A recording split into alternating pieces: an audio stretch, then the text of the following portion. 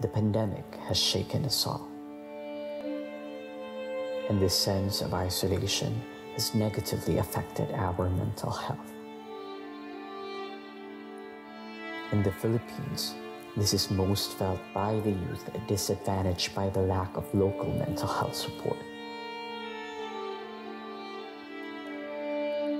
1 in 4 young Filipinos experience anxiety and distress in the past year. And while suicide is the 25th leading cause of death in the Philippines, the government only allocates a meager 5 pesos or 17 cents for each person in a country of more than 111 million people. Help is isolated at best. So, I am Jory Fiona Giacutin and I am currently grade 9 student and I want to be a pediatrician in the future. What I'm encountering is it's hard to focus, especially when it comes to answering my modules because I have 2 sisters. So, balay biya kay really gid mo makuha yung usap na unsa kung sakto ba akong gabuhatan or what. I'm uncomfortable talking my personal issues to my teachers, especially because you feel shame and shy bitaw.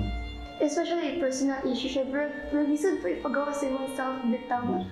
Teacher, ako the first biya ko nga na degree. Dili ba yung may giunsas? A safer place with unjudgmental people will be a great help, especially the students right now during the pandemic. The state mandates a ratio of 1 registered guidance counselor to 500 students. But in the southern region of Bukidnon, mental health support is sparsely provided by unlicensed guidance officers to almost 300,000 public school students. This startling gap is filled by guidance designees, undertrained and unregistered, who are mainly teachers the task to fill the roles of registered counselors. Mitzi, a designate like many others, bears the burden. Okay, the mental health situation there is Manolo Fortich National High School, sir. Kanang naay ka-experience na stress sa mga bata. I think, sir, naay uban bata nga kabalo. Pero most kuan mga bata, bisan katong wala pang pandemic, wala sila capacity to open up their feelings, emotions, because some of the teachers po, not all, no, madunggan po na ako, naayuban nga pa ng kuan kayo bitaw mag-unay ng judgment towards sa bata or very toxic positivity, ana siya. So, ang bata, imbis gusto mo share, dili na lang, murag ang environment, dili po supportive sa iyahang ginabati. Some teachers are na capacity to give that kind of support sa bata. And then, do sa guidance office, nakatag niyon kanang mga services. Like kung ma-stress sila, pwede sila ma-access sa amo ang guidance office FB page. Yet, mo abot na po dayon nga factor si internet connection. So, pag wala internet connection, bisa na ang amo ang FB page, wala kaya po yung makakuan sa mga bata. Cecilia, a teacher stepping up as a guidance designate, doesn't even have a physical office, nor has the adequate background and environment to help her co-teachers and students with the challenges of mental health. Ako si Cecilia L. Fernandez. I've been serving the school as guidance designate for 4 years now, and with 700 plus students. Dayon, nag-handle ko o classes, teaching load, because I am an English teacher, and I am also the school registrar. Karong nga pandemic, ang mental health situation sa eskwelahan mo, kaya nung ko sir, na dili siya okay. Kay grabe nga struggle yun, tungod aning atong pandemic. Ang mga estudyante karon nanginahanglan gyud og mental health support. Grabe gyud nga mental health support gyud ang ilang gikinahanglan tungod sa especially nga nag-lockdown, dili sila kagawa, so murag nara sila sa four corners sa ilang balay, murag bored kay sila. Nangita sila og kagawasan. Ang mga teachers, dili kay sila makaprovide o mental health support na gikinahanglan sa mga estudyante.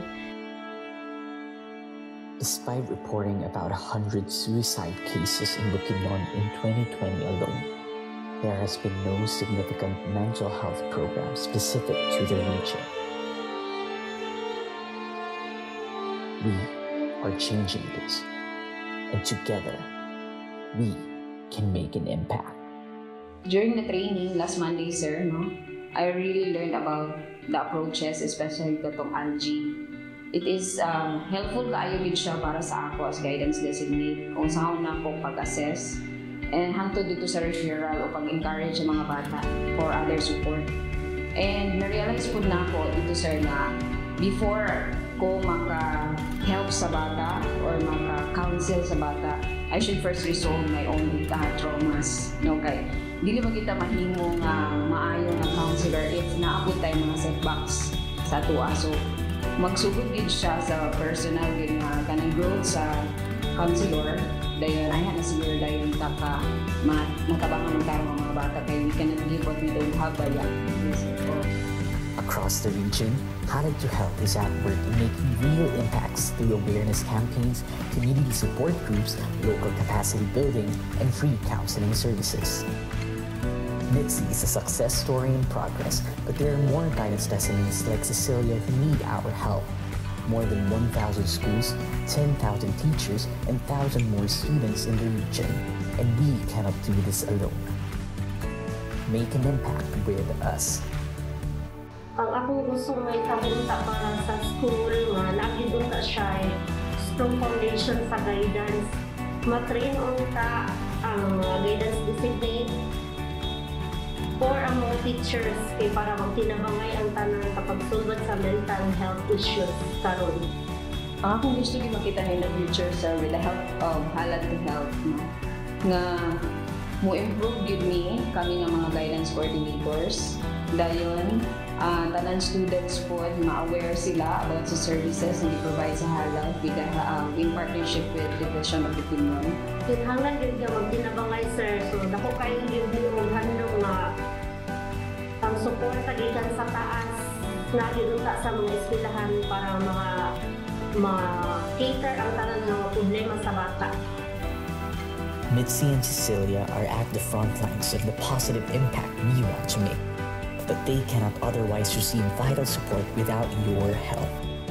The pandemic has shaken us all, but has even more affected the already disadvantaged youth of rural Philippines.